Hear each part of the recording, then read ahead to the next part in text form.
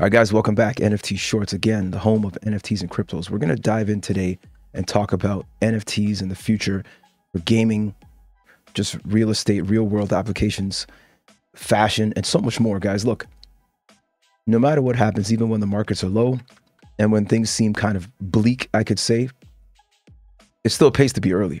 I think we all know this, right? It still pays to be here, be present on a daily basis to really assess the markets and understand what's happening. No matter where you look, though, big brands are still finding ways to capitalize off of unassuming people like you and myself. But we are smart enough to know that we have to keep our fingers on the pulse. So, but it's the people, unfortunately, who watch the news and really just adore these big faces, these big names, like this dude that's in trial today or these days. Man, like I said in the last video, guys, stop watching the clown show. Stop watching the cryptocurrency clown show. It doesn't make sense. It's a losing game for you and for myself to do that. Keep your finger on the pulse and see what's happening. See where the money's going and see why the money's going where it's going. And I think we know the answer. It's going where we think it's going, and it's going into the places that we know for sure by these major brands, into the places that we know and we can clearly see it's going for good reasons. We know why it's going there. It's because we know that the technology is good. We know that there's a real use case for a lot of these assets, okay? So we're talking about real estate transactions in NFTs.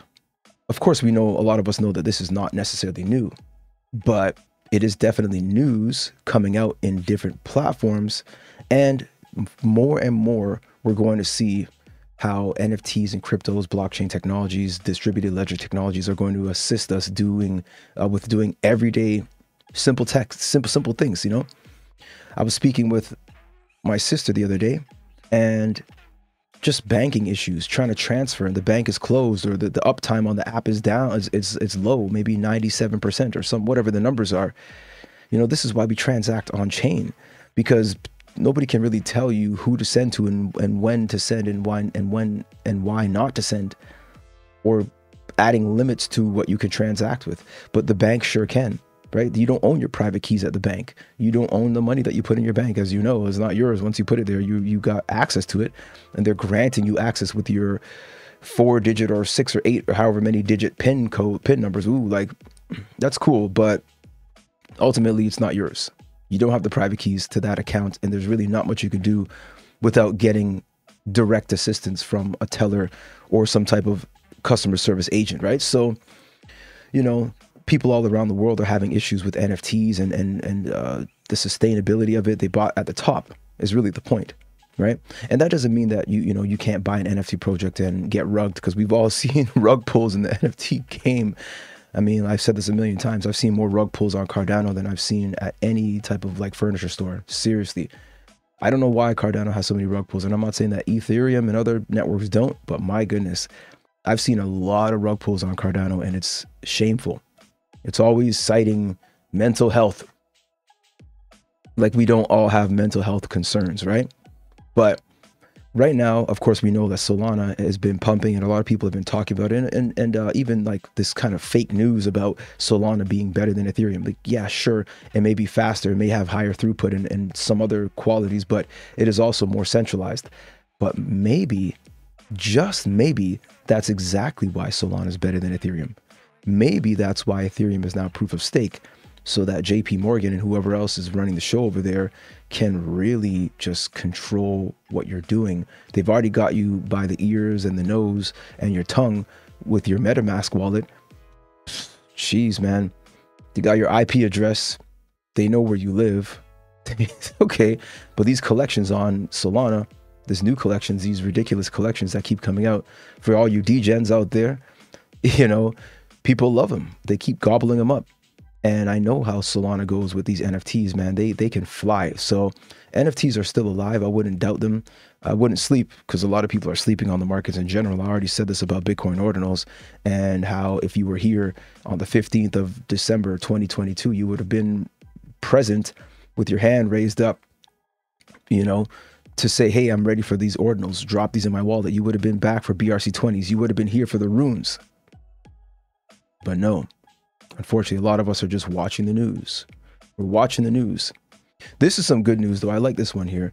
Taipei 101. This place is actually amazing. I don't know if you guys ever been there. The first time I ever saw Taipei 101, like face to face, I was just like, whoa, wow, like this place looks amazing. But here you go, right? Digital art universe at Taipei 101. Taiwan is very crypto friendly, and a lot of the crypto bros and crypto gals and such are coming from Taiwan, man. And they understand the freedom, the flexibility. They've already had so many political issues in this world with their neighbor, China, and they oftentimes just want that flexibility and freedom. So I do respect people out here in Taiwan doing their thing. I definitely would like to go back and check the place out again, see how it goes. But this time, total degen lifestyle, just total Web3 crypto blockchain lifestyle going on if I ever touch base in the T-dub again. So do check that out, right? We've all seen NFT grifters out here. You know, we got coffee industry fundraising, funding research with NFT sales. To me, what that smells like is you pay me to create something fantastic. Done. What do you get in return? Probably nothing. I don't know these people here. I'm not saying that they are grifters, but my goodness, how many NFT collections have you been a part of that simply just turned out to be fundraisers for their endeavors? So to me, I don't want to hear about fundraisers from NFTs. Oh, like this is such a good thing. Yeah, you bought into an NFT and it raised funds. So what? Like, what is the retail value, the aftermarket value of those NFTs that you bought to fund some research for? Sorry, man. Guys, I'm very sorry to say, but we're just not all going to make it, okay? We can't all win. We're not all programmed to win. Some of us will be fuel for others' endeavors. This is how it goes, man. We can't all win, right? I do love the fact, though, that with music NFTs, things are slowly picking up. You got other people grifting out here making NFTs and the floor price just plummets. I don't want to buy your music NFT just to say I bought it, just to say I'm early. Give me some real value, okay? And I like the idea of something being fan first. And we'll see, you know, we'll hold them to it. We'll see how it goes, but I'm not interested in just buying someone's NFT just because, oh, this is a big name artist and they've got an NFT collection. So what? Like, who cares? Like, it doesn't mean anything. You have an album. Doesn't mean I need to listen to it. You got a shirt. Who cares? It doesn't mean it's comfortable. You got your name scrawled on a wall or inscribed in some type of cell phone case. Doesn't mean that my phone's going to be more protected, does it? So I don't agree with this. You can't over rely on anything that's just available and is the standard or the norm. Don't rely on your comfortable shoes. You know, don't rely on that car that you have on the road, because you might eventually start to get hovercrafts or start to fly or something. Like what? Like, no, right now, Web3 is it. Web2 is just not, it's just not the way to go going forward, as you could see by your bank being closed, or as you could see by, I don't know, like having to wait in the queue for some service that's just like, seriously, no, get this thing done on chain is just simply what it's going to be. But the music industry, to me, is perfect to be in the Web3 space. I think it's absolutely perfection for Web3, because people, just like with trading card games and the likes, video games and such, we want our assets. We bought them, we control them. I don't want the game's server to go down and suddenly everything that I've earned is gone. I've had that happen to me too many times. Guys, drop a comment drop a 2 in the comments if you have ever played a game and the servers went down and you have nothing to show for it. Seriously. So to me, Web3 is definitely the perfect place for music NFTs and games and so much more. I wouldn't sleep on that.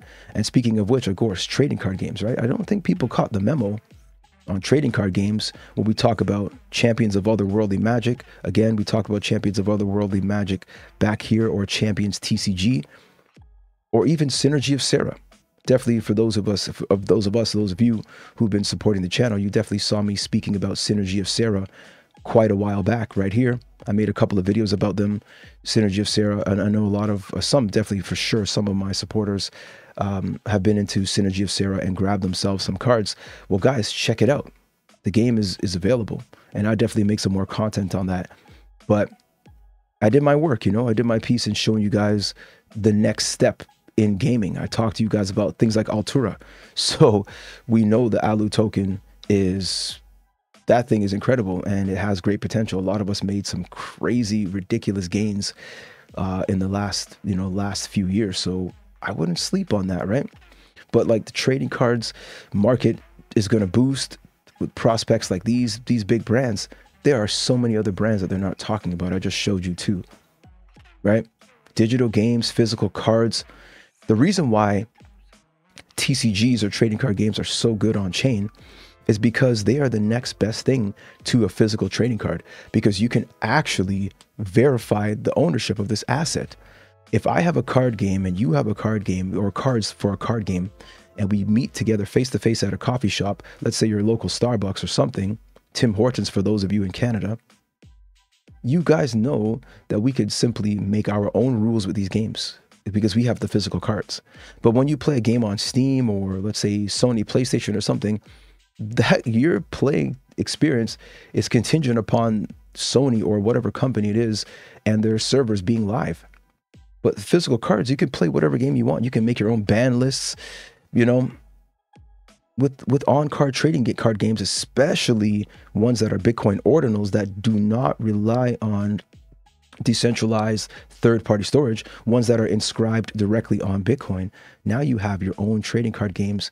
You can make your own trading card games with any of the assets on Bitcoin. So you can make your own rules, as a matter of fact, like I said, in games like Champions of Otherworldly Magic. So I think there's just too many incredible opportunities right now. And of course, as you look forward, right now we've got physical items in Walmart. You can go and buy these physical plushies, and of course, the digital assets are going to boost. They're going to bump, because people are just like, wow, like there's real world adoption. Now we've got more branding going on here, more marketing with these brands, more opportunities to get more eyes. Guys, again, I said it already. We're not early, okay? Sorry, like we're literally just simply not early. But what we can do is position ourselves by doing good research, right? So this video right here, I talked about, is like buying Matic at 1 cent. It's fading. You guys are just fading it. People are just fading the number, fading it. It's completely fine to me. Trust me, when I say I don't really mind, it really doesn't really matter, because I'm doing this for the people who actually care, who actually want something sustainable. And that is typically something that comes by way of research, right? So you be early. Don't watch the herd, right? If you're buying Pudgy penguins now because you saw it in Walmart, I'm sorry, but you're just not going to win. Like you should have been on Pudgy penguins a long time ago. Long time ago. And if you didn't get into Pudgy penguins super early and you saw this news and you want to FOMO in, hold your dollars. Find the next trend. More Mr. Zuck and Meta in the metaverse with photorealistic avatars. Guys, again, we're not early. They're bringing in the masses. And it's funny how, you know, Mark Zuckerberg is hated by so many people. I personally think his platforms are the worst platforms of all. I have not tried Threads, don't have interest, and I may try. You guys let me know if you guys want us to go to Threads. I'll check it out. But you think about what's it? WhatsApp, terrible app. You think about Facebook, terrible app. You think about Instagram, terrible app. These are terrible apps. Use the apps. They're terrible, in my opinion. They're just terrible. Like there's no privacy in those apps. It's just terrible. I'm sorry. The experience that I've had using his apps over the years, just I just can't get with it, you know. But these guys, these legal actions being taken against these collections and all these people these days. I can't watch this stuff. These are distractions. I don't care. It's one collection, one set of people. These pseudonymous people, they don't owe me anything. I don't owe them a single thing. But I do love the fact that Starbucks and their Odyssey rewards are going out. Shout out to the Starbucks lovers out there who think and believe that Starbucks has the best coffee. I know here in Canada it's Tim Hortons coffee, so Tim's versus Starbucks. You guys, if you're Canadian, drop a comment below and let me know. Is it Tim's or is it the Bucks? You let me know. But you know, as a collector of NFTs, gosh, man, you should be caring about Starbucks NFTs. My goodness. Absolutely, right? So blockchain gaming is said to apparently go between 800 and 700, 800 billion. The market will be estimated to be that like 800 to 700, 800 billion, pardon me, 7 to 800 billion by 2032. That's not this bull run that has already started on the 15th of December, 2022. I know I said it a million times. The bull run started on December 15th, 2022. The bull run started right here. Tell me it didn't. Please tell me the bull run did not start. The Bitcoin bull run started, I keep saying September, December 15th, 2022, when the Bitcoin Ordinals inscriptions protocol went live to the public and was started to be marketed. Okay. So people can't really tell me that, you know, the gaming, blockchain gaming market can't go to 800 billion, 700 billion. Of course it will, because we know that NFTs have so much more use cases, so much more value. I dare I say everybody knows that. Well, the ones that know that are typically being kind of quiet because they're getting themselves into position.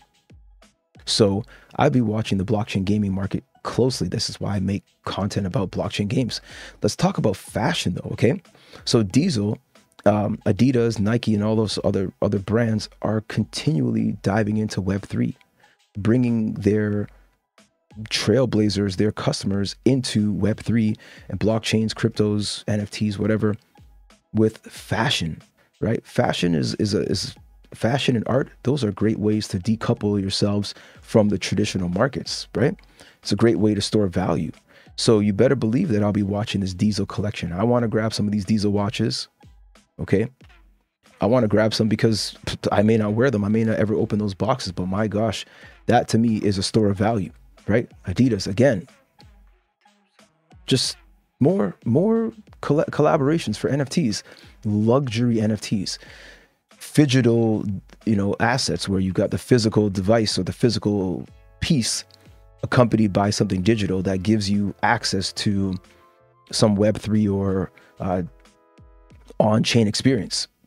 While people say it's a scam, these big companies are diving in deeper and deeper. Of course, Nike's back for more. Air Force Ones. You know, they've got other creative tools that you guys have seen in the past, allowing you to create your own designs and things like that. Why wouldn't Nike be at the forefront? They've got a whole team, probably at least 100 or 200 people working, doing research, trying to find out the best trends and marketing strategies to make sure that they appear to be first in this quote unquote Web3 space. They're not early either, but they sure have the budget to make it appear as though they are. Okay. So even down to like the hiring process is going to be more AI based, right? Go to LinkedIn and you'll see some of these applications already are talking about whether you want to opt in or opt out of getting your application or your resume, your CV reviewed by AI. I've seen it already. It's already happening. So AI is, of course, a narrative, and AI means nothing unless it's on chain. If you guys don't know, we're going to see exactly that in the future. Don't sleep. PayPal, NFT marketplace. What did you think? They've already got a stable coin. They're already talking about this PayPal stable coin. Okay, so why wouldn't they get into NFTs and marketplaces? They got people transacting on their platform all the time. I don't have the statistics to prove it, the exact numbers, but you know for sure they see copious amounts of US dollars and a high volume of transactions in US dollars on their platform. So why wouldn't they create a marketplace, a place for you for them to grab a little bit more of your extra cash before you withdraw to your bank account, right? Guys, don't sleep on the future. Watch these projects as you see things like Link. There's nothing to talk about when it comes to Link other than pretty much sideways and up, sideways and up. That's just what I see Link for now anyway. And Bitcoin just in general, the bull market's on. We may see this area here, 20-ish K. Dare I say, I hope, because that's another buying opportunity. But from there, guys, I'm sorry, man. Dare I say the moon, guys. Follow me over on X. Again, NFT Shorts, the home of NFTs and cryptos, guys. All the best to you guys. Blockchain freedom. Let's do it together. As I always say, let's win together, guys. All right. Until next time, man. Take it easy.